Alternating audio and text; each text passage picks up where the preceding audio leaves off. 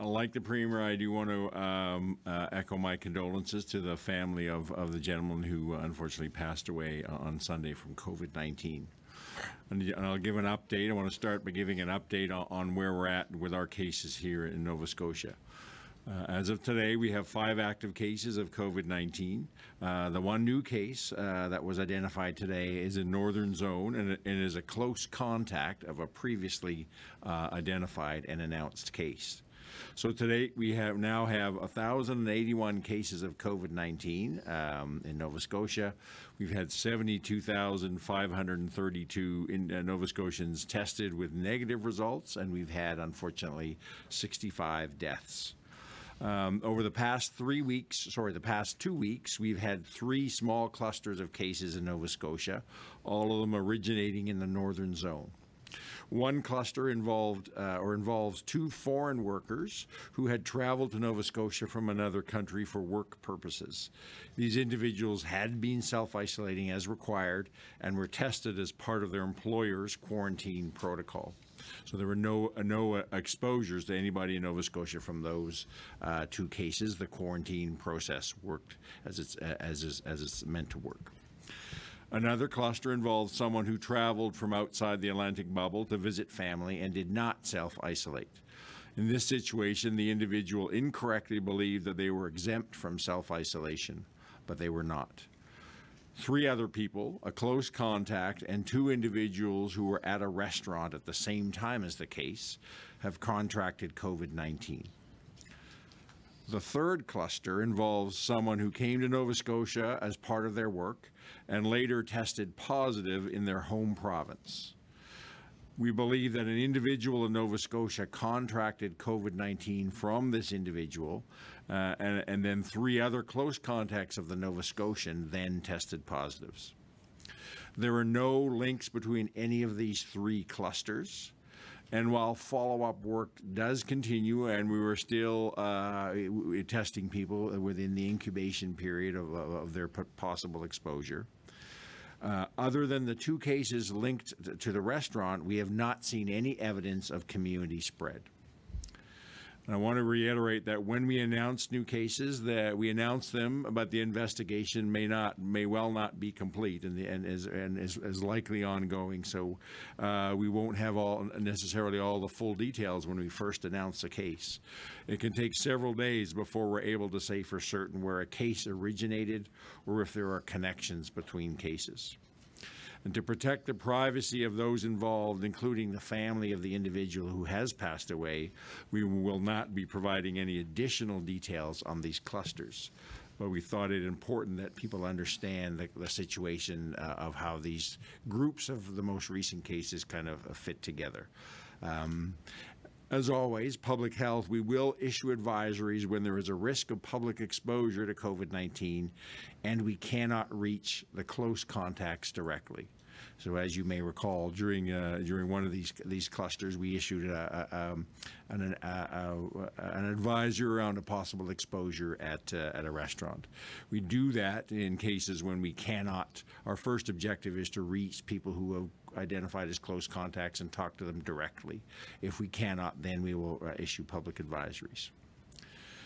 So these new cases really, to me, and these clusters illustrate why we have to continue to be vigilant. They clearly show the importance of self-isolation and following public health directives and advice.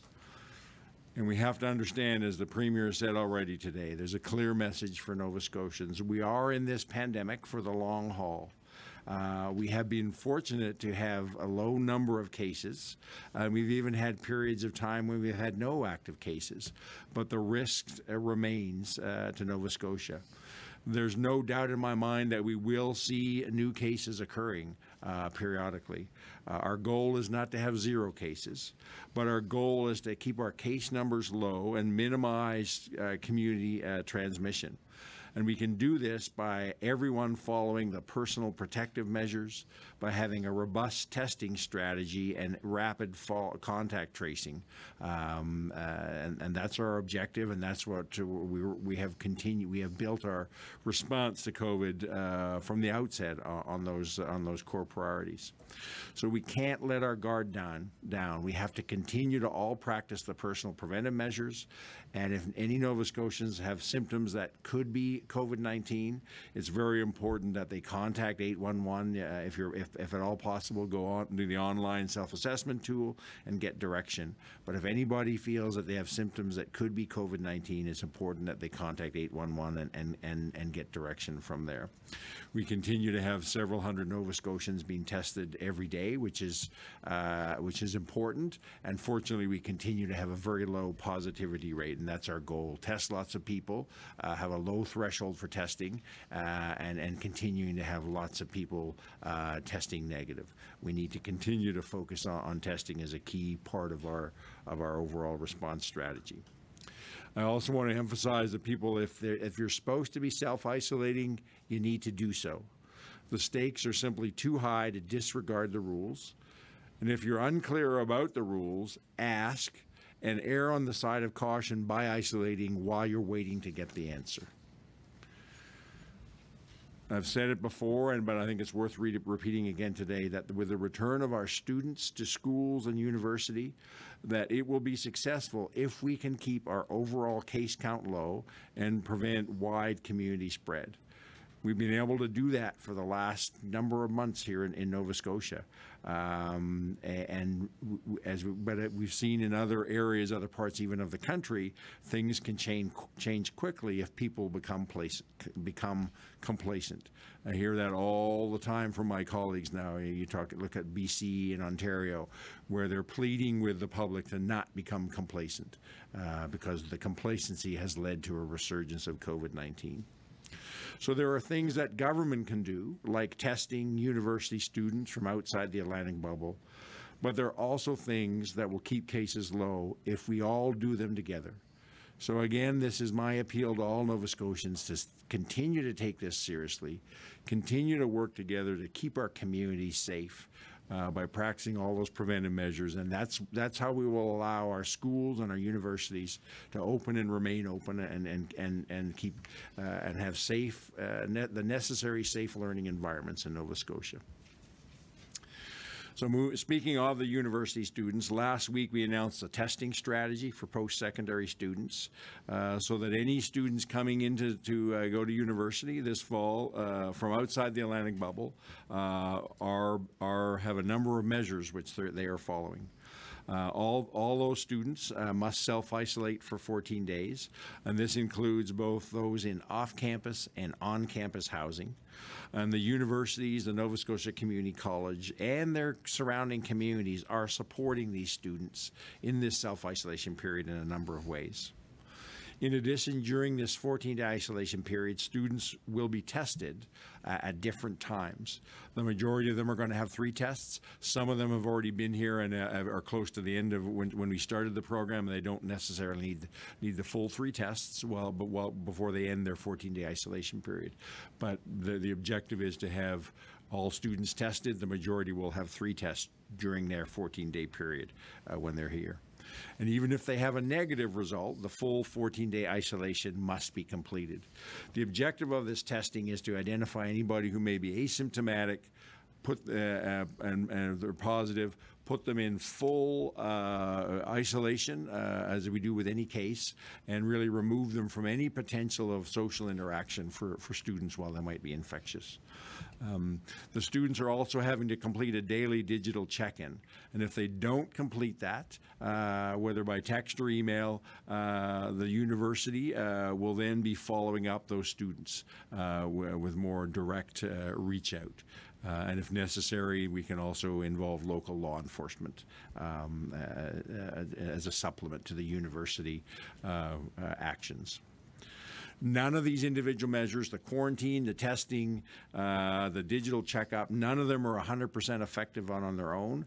But together, as a combined package, these provide, I feel, a strong level of safety to detect and manage cases very early on, and will allow us to open up our universities the start of in September with a very low risk of COVID-19 as we move into the fall in our universities. And this is especially important in the university sector because of the many shared living arrangements and the significant amount of social interaction that happens on university campuses. I do want to thank the universities, the Nova Scotia Community College and the Nova Scotia Health Authority for all the hard work they've done in the last few weeks on this. It was certainly not an easy undertaking to stand up all these initiatives, but everybody's worked very collaboratively to get this process operational, and the student leaders have all, from the student organizations, have been a big part of this as well, and have playing a very collaborative and cooperative role. So thank you to the student leaders as well.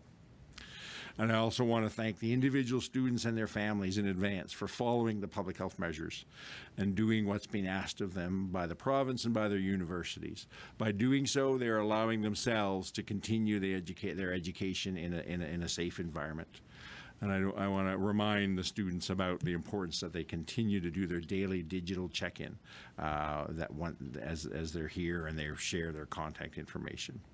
We're happy to have students here. They're an important part of of Nova Scotia, an important part of our Nova Scotia economy and our Nova Scotia communities. But we all need to work together to make sure everybody stays safe and healthy. And I want to move on to our public schools.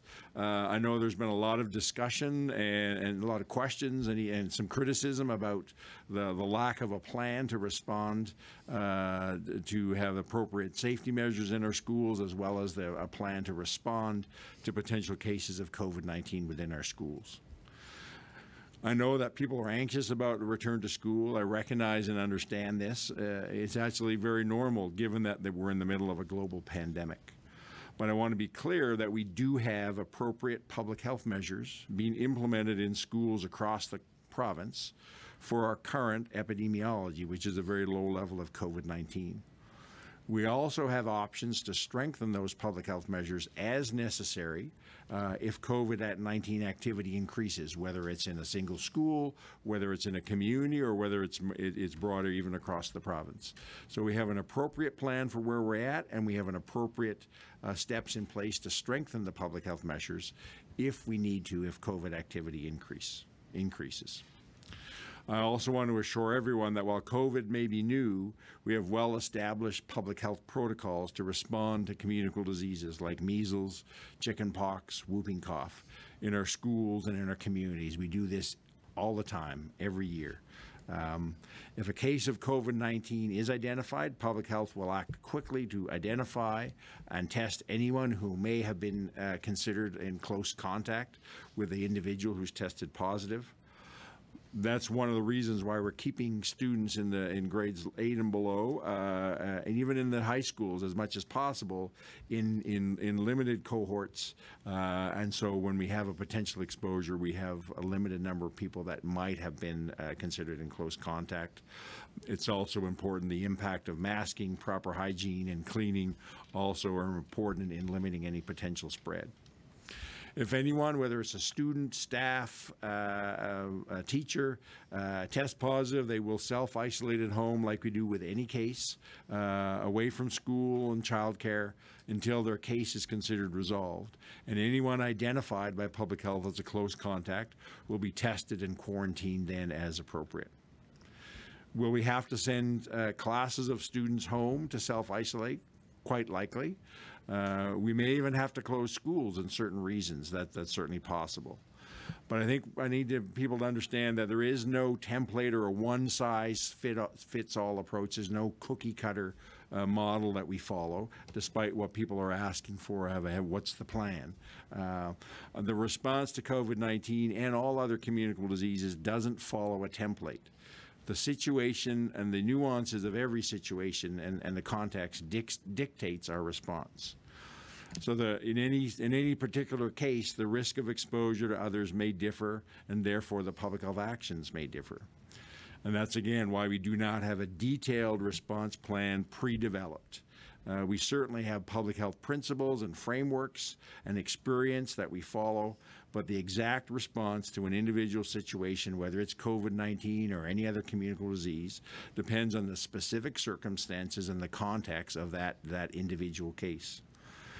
One of the key priorities, though, I want people to really understand, is that communication to parents and families is and will remain a priority in our response to any potential communicable disease cases, whether they're COVID-19 or something else, in our schools. And I have to reiterate, as we're talking about schools, that the best way to protect our schools is to keep community transmission low. We need everyone to continue to follow public health directives on physical distancing, gathering numbers, masking, and practicing good hygiene with frequent hand washing and regular cleaning of common surfaces. We have expectations of what's necessary in a school. That's perfectly reasonable for communities to understand that, but communities also need to understand that there's an expectation of what they're going to do to help keep their students in their community, the teachers in their community.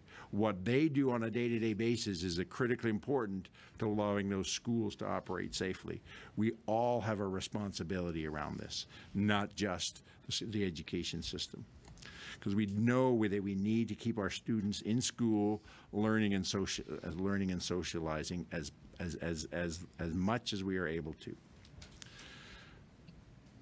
When we announced the back-to-school plan, we didn't have a final decision on the before and after-school programs.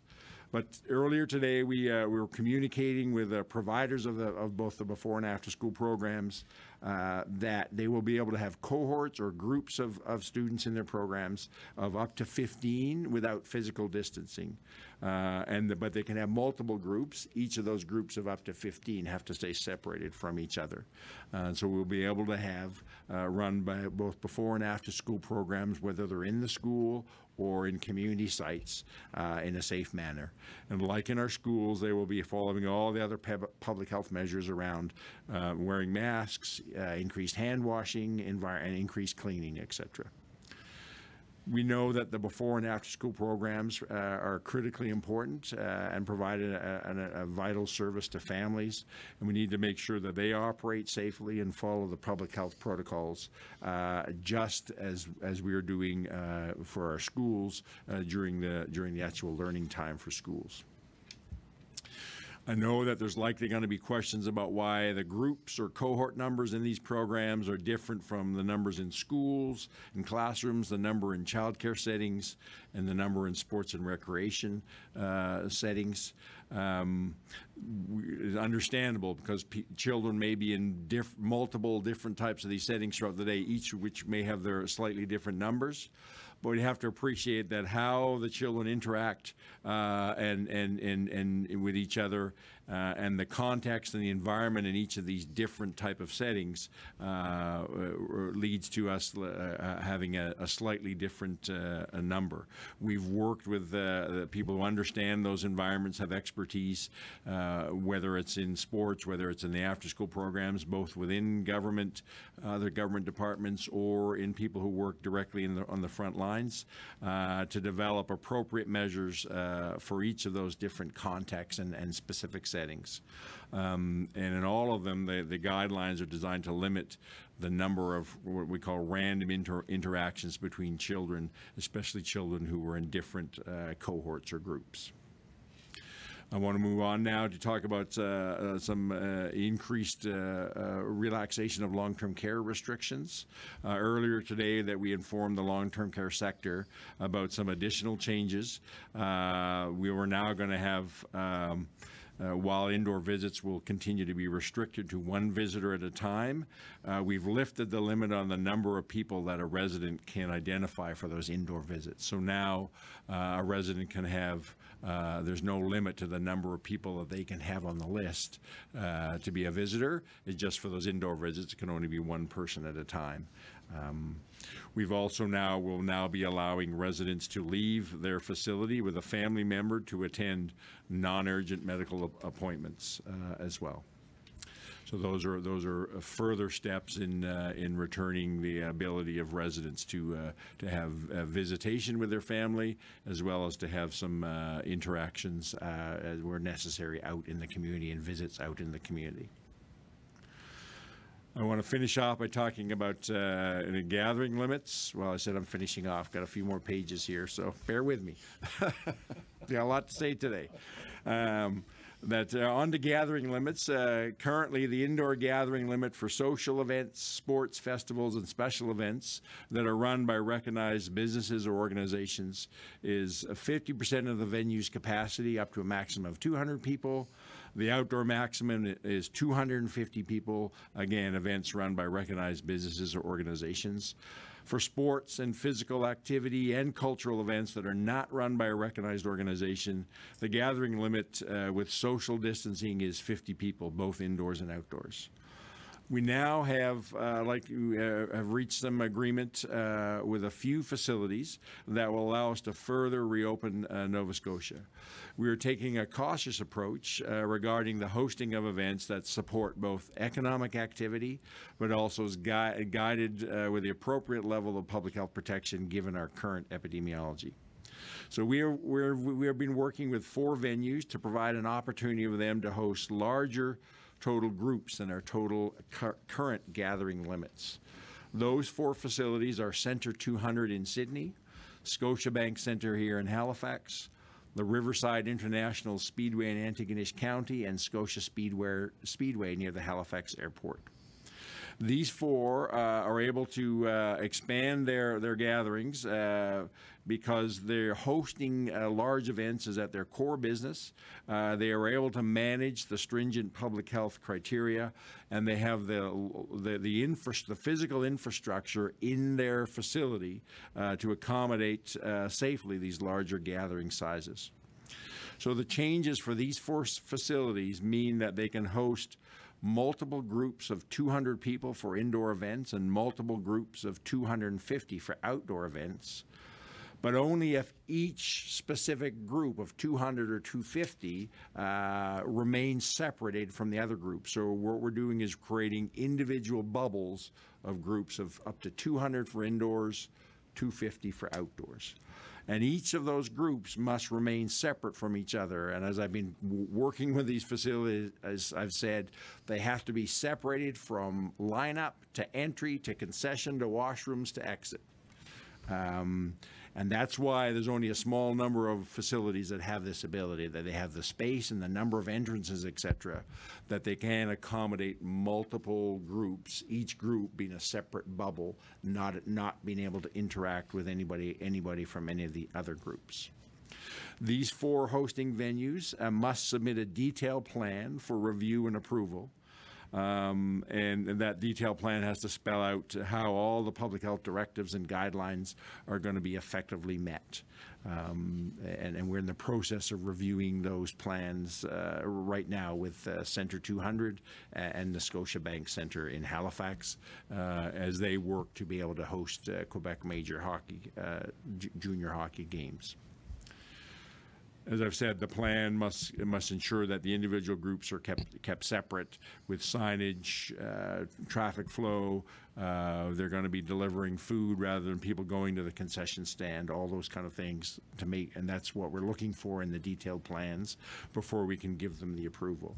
So we recognize the need for these larger facilities, but we also recognize that we need to be able to manage larger crowds in a way that we don't end up in a situation where we have hundreds of people who may have been exposed if we do have a case of COVID-19 as part of the audience. That's the rationale of keeping the 200 or 200 groups of 200, 250 apart from each other. It's a manageable number that we can deal with if we have to do a follow-up of a case. And while their events are being hosted, there will be inspections at these facilities to ensure that their plans are being followed.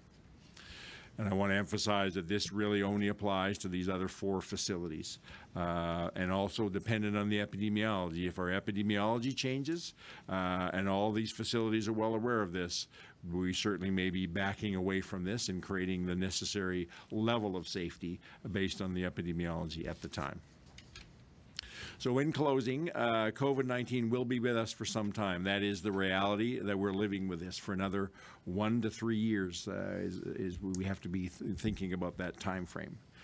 And while we won't be able to entirely prevent all new cases of COVID-19, if we follow the practices that we know worked in the first wave and have worked in the past to protect the schools and universities from other outbreaks of communicable diseases, I'm comfortable and confident that we can keep our cases low. As a province, we have done so we have done very well so far. Our cases have remained low because of our collective effort, all of us working together to keep Nova Scotia safe. But we cannot lose our resolve. We cannot become complacent like we're seeing in other jurisdictions.